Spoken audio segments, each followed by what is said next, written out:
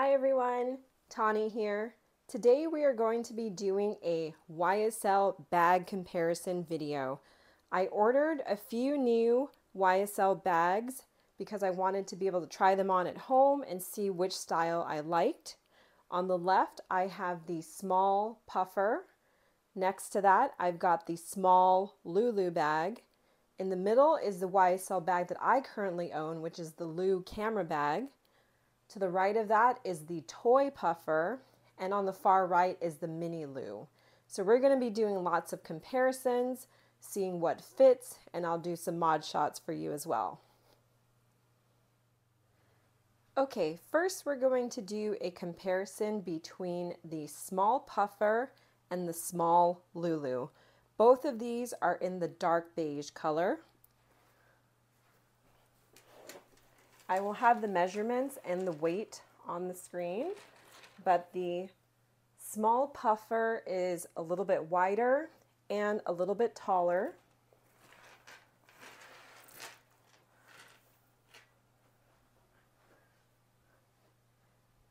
And there they are from the side.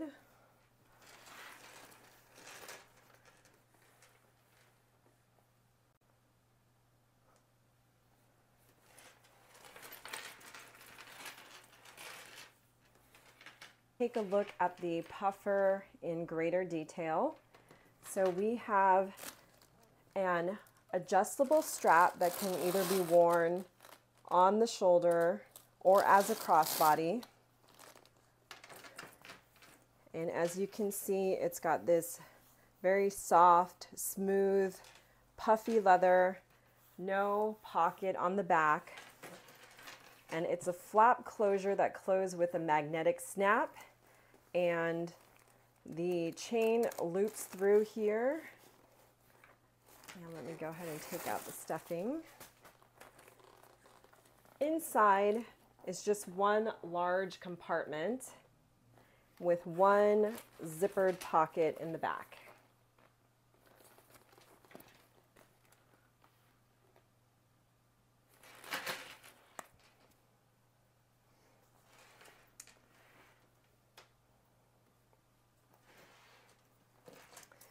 No pocket on the back of the Small LouLou. Again, the adjustable strap that can be worn on the shoulder or as a crossbody. Magnetic flap closure.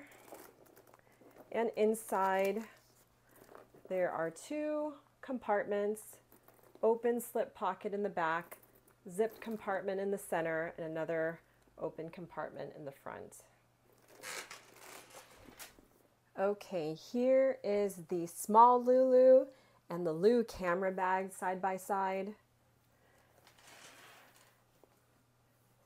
So it looks like the Small LouLou is just a little bit longer, a little bit taller, and also a little bit wider.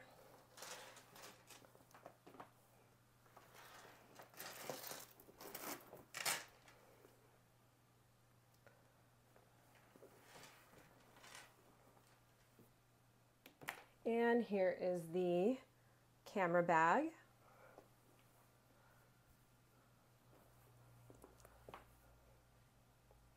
The strap is not removable, but it is adjustable. And it is a zippered closure. And it just has a slip pocket in the back and a larger compartment there. Now we're comparing the Small Puffer to the Toy Puffer. Of course, the small is longer, it's taller, and it's also wider than the small and the Toy Puffer.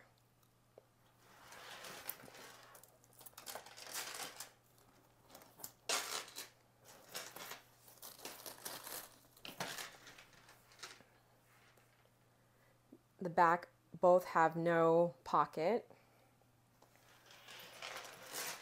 Now the Small Puffer can be worn either on the shoulder or as a crossbody. There is no option for the Toy Puffer to be worn on the shoulder. It's only as a crossbody.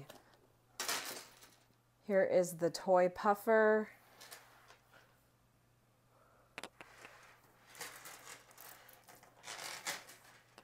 No pocket on the back.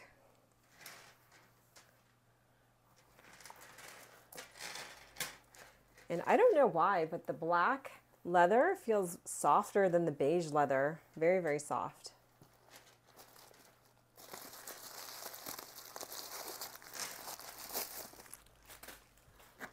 Okay, so again, one large compartment with one zippered pocket in the back. And here we have the camera bag next to the Mini Lou. I forgot to mention that the camera bag does have a black tassel that comes with it, but that is removable, so I actually took that one off. This one has a tassel, but it is part of the zipper, so it cannot be removed. And of course, the Mini Lou is smaller in length, in height, and also in width compared to the camera bag. On the back, however, the Lou does have a little slip pocket there.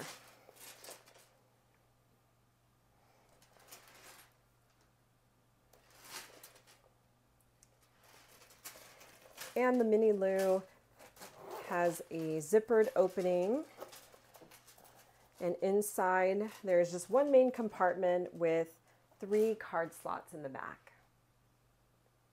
And this is also made with a grained leather compared to the camera bag, which was a smooth leather.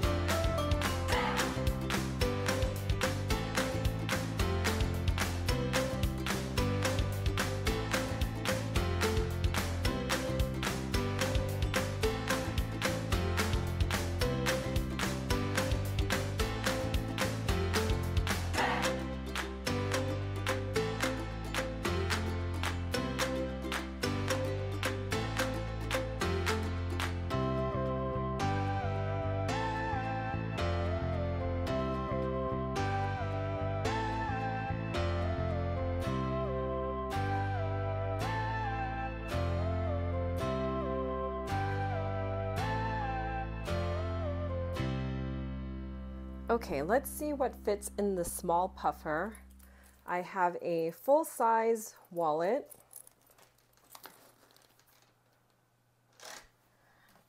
I have a standard size bottle of water.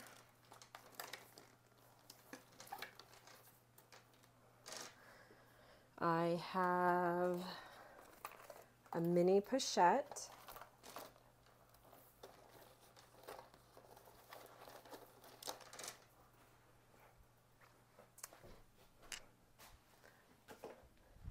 I have the case to my iPhone 12. I have AirPod Pros.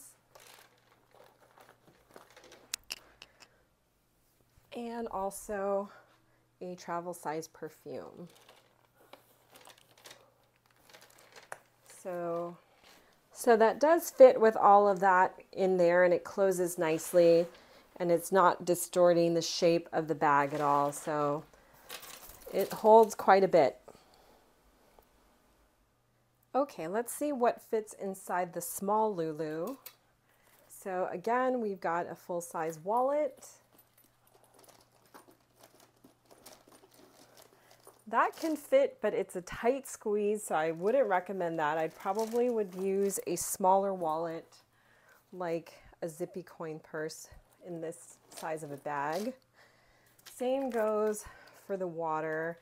You probably could fit it in, but you wouldn't get too much more in there. Okay, you've got a mini pochette. And the iPhone 12 case. I've got sunglasses in a soft pouch. And that looks like that would be just about what it would fit. A bit of a struggle to close it with that, but kind of have to work at it in order to get that to close. So I probably wouldn't stuff it that full. Okay, I have the camera bag here. Again, I probably would not fit a full-size wallet. I'd use a smaller wallet like my zippy coin. It probably could fit a bottle of water, but I probably would not carry that in there. If I didn't use that, that would fit a lot more things like mini pochette,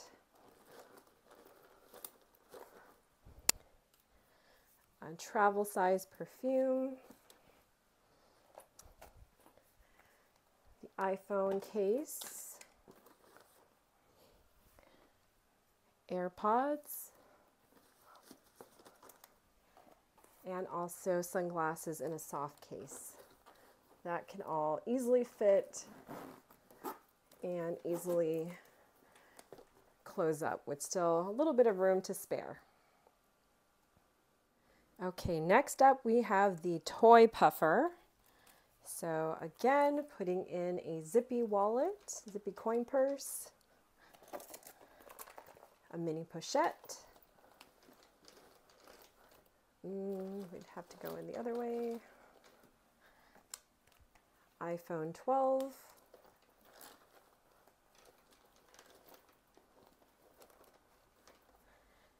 And travel size perfume. And some AirPods. So those are all the items that would fit in there. Let's see if we can close it okay. Yeah, that'll close. So that all fits in there. Okay, and now we have the Mini Lou. So let's see if the iPhone 12 will fit in there. It does. I've got the zippy coin purse. It's in there. And travel size perfume.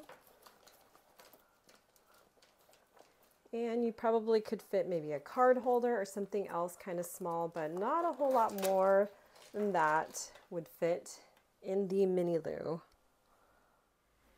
Okay, so here are my thoughts. Let's go ahead and start by talking about the puffer bags. So we've got the small puffer and the toy puffer. So both of these bags are made out of lambskin. For whatever reason, the black lambskin bag is way softer than the beige lambskin. I'm not sure if there's more of a coating or because it's dyed that it feels differently, but this one feels way softer. Lambskin in general is a little bit more delicate than calf skin. So if it gets scratched, it's going to be more visible and it's going to be more prone to getting scratched than calf skin or goat skin, for instance. So I do worry in the long run about the wear and tear on these bags, especially with the pointed corners on the bag. I think the black is going to show less wear and tear over time, although I do love the color of the beige, but I think on the corners you're going to end up seeing more wear and tear. And also I'd be worried about color transfer if you were wearing dark jeans and the back of the bag is rubbing up against your jeans, for instance. Now, these bags are not cheap.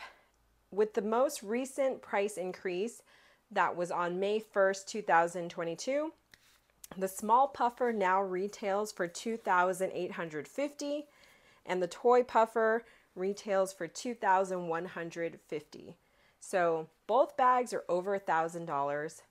My concern with this bag is that I know the puffy, quilted, kind of pillowy bags have been in style for the last couple years. I just wonder how much longer this trend is going to last for.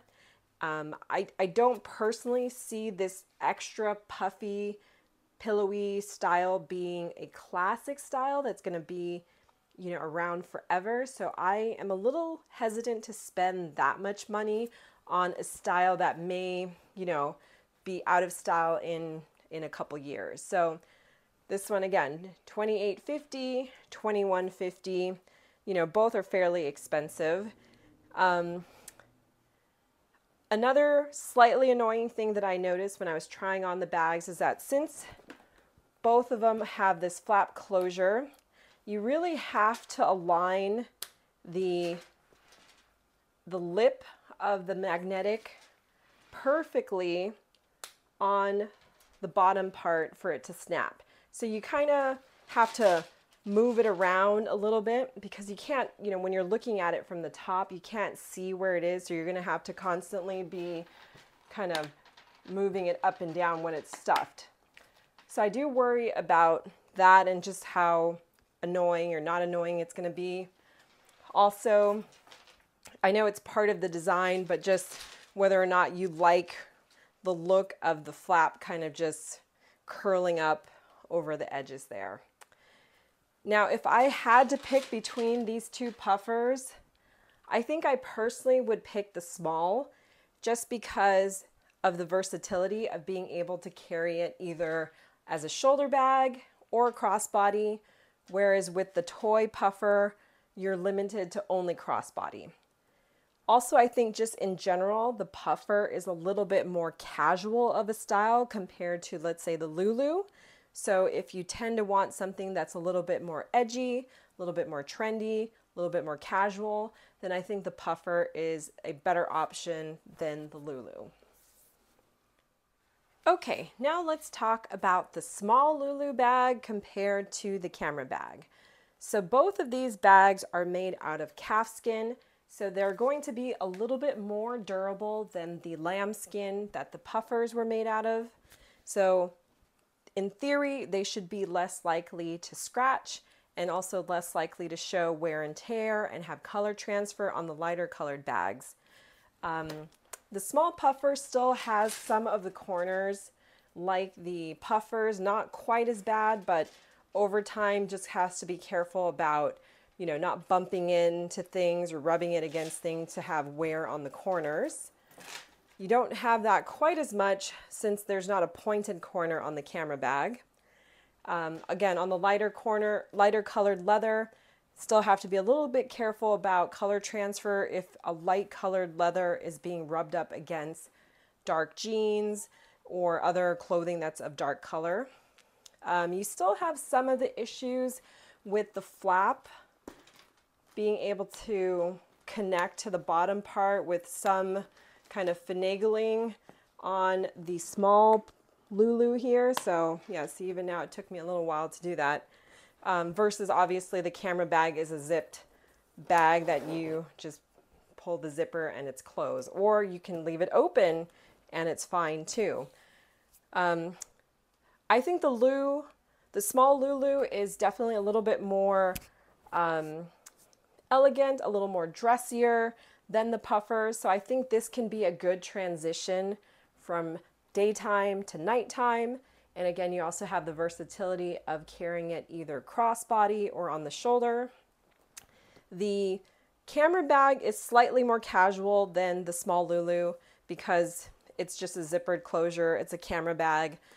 The strap is adjustable, so depending on how tall you are or how you like to wear your bags, it's definitely good as a crossbody, but I have it on almost the shortest setting, and it's pretty perfect as a crossbody. It would be pretty long as a long shoulder unless you're very, very tall or you just like your bags hanging very, very low. In terms of capacity, I would say they're somewhat similar. And right now, after that price increase, the Small LouLou is retailing for $2,590 and the camera bag is retailing for $1,550. So honestly, out of the two, I would pick the camera bag. I have the camera bag now and I love it. I've used it many times before. So I don't know if the $1,400 difference is worth it to get the Small LouLou, although I do like the look of it. I think it's very pretty, but I guess you just have to judge for yourself if you think that difference in appearance is enough for you to spend that extra difference. And lastly, let's talk about the difference between the camera bag and the Mini Lou. So both of these are made out of calfskin. The camera bag has a smooth calfskin, whereas the Mini Lou has this grained calfskin, so it's very similar to Chanel's caviar leather. The difference is going to be that the smooth leather is going to show any scratches or scuffs a lot easier than caviar leather, which is going to disguise that. This is going to be pretty much indestructible. So the price difference, the camera bag now retails for $1,550. The Mini Lou retails for $1,450. So only a $100 difference between the two. They both have a zippered opening. They both have a tassel. Like I said, the camera bag came with a tassel, which is detachable, so I have removed that. The Mini Lou has a tassel that is part of the zipper, so that is non-removable. And the Mini Lou also has a little slip pocket in the back that the camera bag does not. The strap is adjustable on the camera bag, and it is a fixed length on the Mini Lou, so this is only a crossbody. Again, this is better as a crossbody, otherwise it would be a pretty long shoulder bag.